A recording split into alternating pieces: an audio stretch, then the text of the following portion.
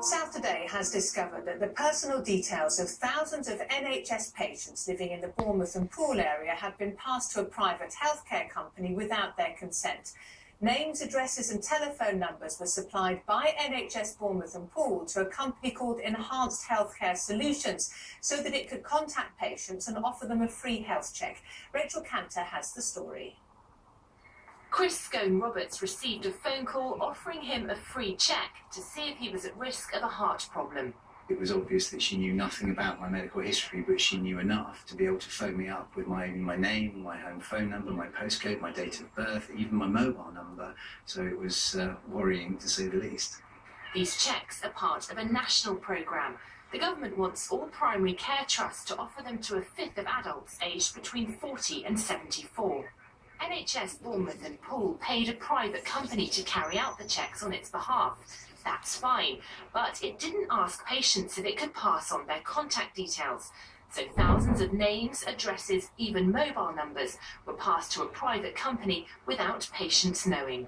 There are very few people that you trust with your personal information: your bank, your mobile phone company and your doctor.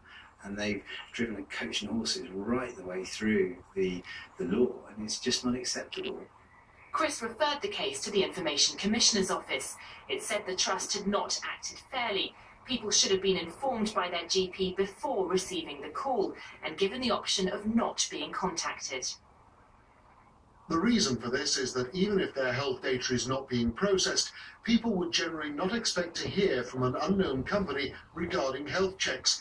And given the context and lack of information provided in that phone call, people could be concerned as to who has had access to their medical records. Well, Rachel joins me now. Rachel, what have NHS Bournemouth and Poole had to say about this? Well, Caroline, in a statement it told us it welcomes the guidance and it wanted to stress that no medical information was shared.